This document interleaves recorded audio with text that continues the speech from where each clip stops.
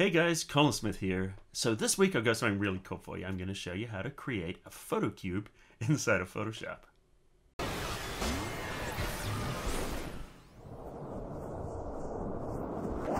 Alright, what we're going to do is we're going to create a 3D photo cube. It's going to be real fun. What we're going to do is grab some pictures that I've taken and we're going to map them onto a 3D cube. You're going to love this one, so without further ado, let's just jump right in. Oh, by the way, I'm wearing a hat this week. It's a little bit cold. We're hitting the low 60s right now in Southern California. I know, don't be a hater, but let's go. Alright, so we're starting here with a selfie that I took in Hawaii. So this is me doing the little tiny planet thing. So I'm actually, just for fun, I'm going to take these little round tiny planets and then map those to the square cube because I just think there's something ironic and funny about it. If you want to learn how to create these little tiny planet effects like you see here, I've got another tutorial. Just click the link there and check that one out. Alright, so what we're going to do is we're actually going to be using the 3D tools inside of Photoshop. So we're going to go select that image here. We've got that move tool. Then we're going to just go up and we are going to go to the 3D tab. Then we're going to go down to the new mesh from layer and mesh preset. Now you'll see a couple here, cube wrap or cube. Don't do the cube wrap because that will put the same image on all the surfaces. We don't want to do that. We want to mix it up a little bit. So we're going to grab cube. Now you're going to get this little warning. Yeah, you could call it a nag screen, but I kind of like it. Would you like to switch to the 3D workspace? The reason for that is there's a lot of tools here in Photoshop that are available inside the 3D workspace that are not available in the regular workspace. So if you want to have access to those tools, choose yes. Otherwise, you're going to be digging around trying to find the tools you want. So, you could say, don't show this again, but that wouldn't be a good option. So let's just click yes. And notice our workspace changes and we've now got this 3D workspace. Awesome. So here we go, we've got our image. Nothing looks any different until we click and drag. Now when we click and drag, notice we've got a little cube. So we're like well on the way to doing what we want to do. So what we want to do now is just map a different photograph to that top surface and to the side. So what we can do is actually, let's start on the side. Notice right now I've got the default tool, which is the orbit tool selected. And we're just going to click on there. And then when we do, what it does is it enables some things in the 3D panel. So if we go to the 3D panel, if you don't see that, make sure you're in the 3D workspace or just go up under window and just grab 3D. And this is our panel here. And what you're going to do is you're going to see, it's going to show us, yeah, the right side is selected. So whatever we click on here, it's going to show us under the cube which surface we've got. So this is our front. Notice that. So if we don't know if it's left or right, click there, it shows right. Then what we can do is the material. The material's what you see. It's the image on there. We're going to double click on there. Opens up the properties panel. Now under properties, we're just going to go to diffuse and we're going to click here. And what we're going to do is replace the texture because right now it's just a gray box, which is super boring.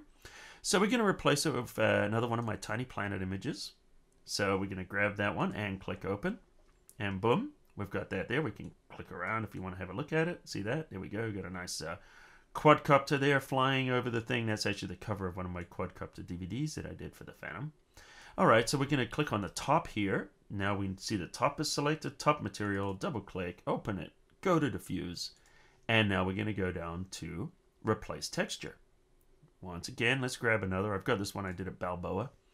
It's another tiny planet. Click OK, and there we go. So what we've done is essentially we've mapped these surfaces. Now the other sides don't have anything. You could add to those just by simply selecting them and you'll see them in there. But we can only really, if you see this happen, just undo and then click away and make sure no faces are selected. And now we can just rotate the whole thing.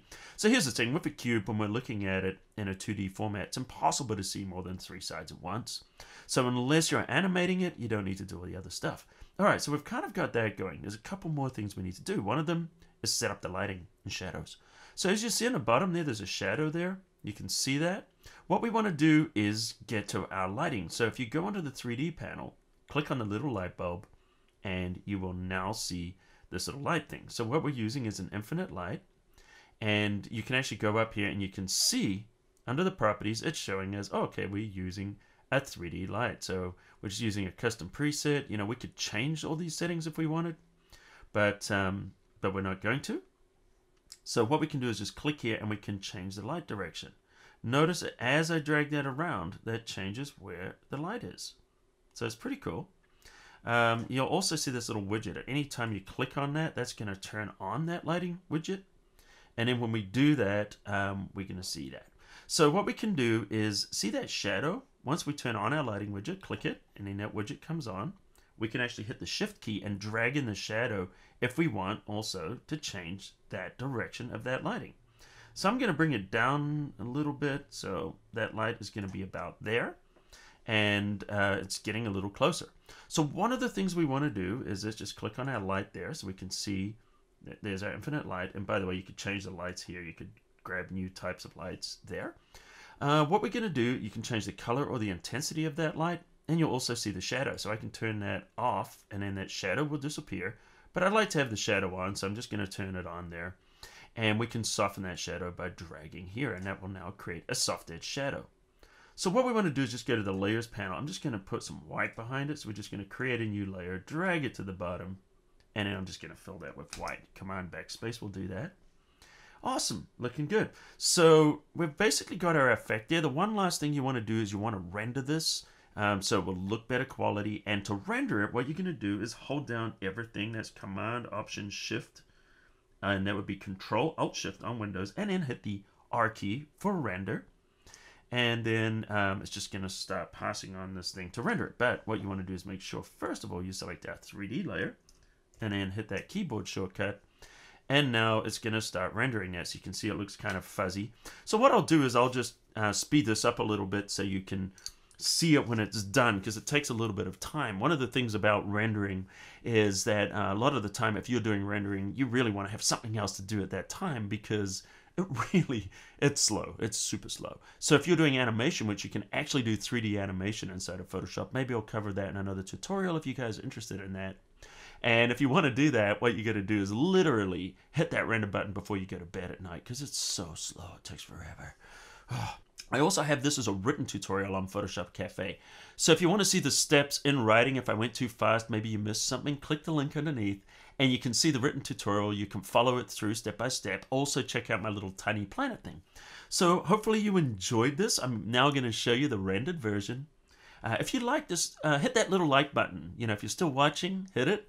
And also do us a favor, hit that subscribe button, because I'm making a new episode every single week and I want you to see it. And the best way for that is for you to become a subscriber. And also you will get added coolness, rainbows and unicorns for subscribing to Photoshop Cafe. Anyway, so thanks a lot for watching. Until next time, I'll see you guys at the cafe.